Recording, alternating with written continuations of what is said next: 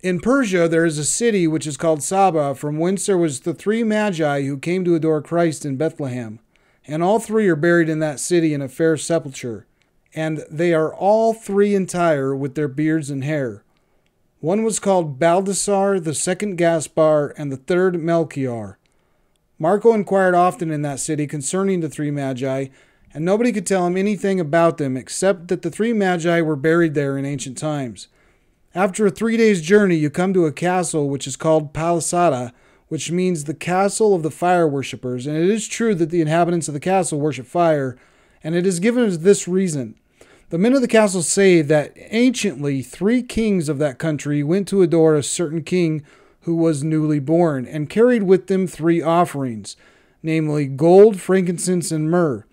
Gold, that they might know if he was an earthly king; frankincense, that they might know if he was a god; and myrrh, that they might know if he were a mortal man. When the Magi presented to Christ, the youngest of the 3 adored him first, and it appeared to him that Christ was of his stature and age. The middle one came next, and then the eldest, and to each he seemed to be of their own stature and age. Having compared their observations together, they agreed to all go worship at once, and then he appeared to them as his true age. When they went away, the infant gave them a closed box, which they carried with them for several days. And becoming curious to see what he had given them, they opened the box and found in it a stone, which was intended for a sign that they should remain as firm as stone in the faith that they had received from him. When, however, they saw the stone, they marveled, and thinking themselves deluded, they threw the stone into a certain pit, and instantly fire burst from the pit. When they saw this, they repented bitterly for what they had done, and taking some of the fire with them, they carried it home.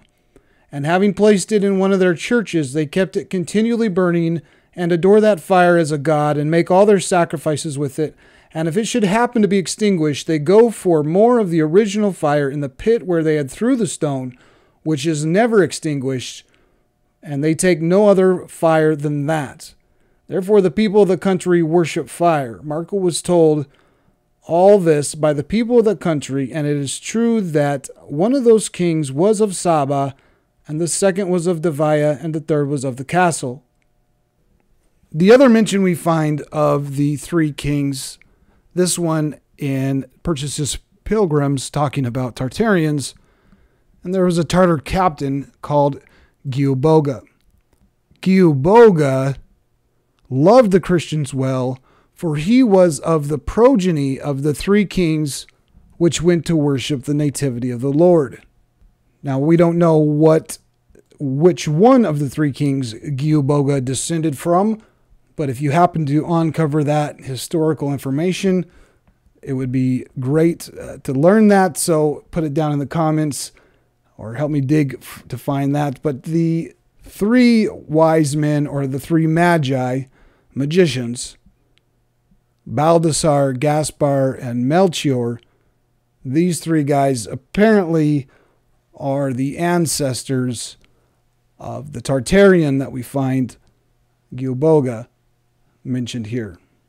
So just a little piece of real history, at least a real historical accounts. I don't know if Jesus is an age-morphing infant who goes to a middle age, to an older man, and then back to an infant, but I found this Christmas story quite intriguing, and one story of the Nativity that I hadn't heard before.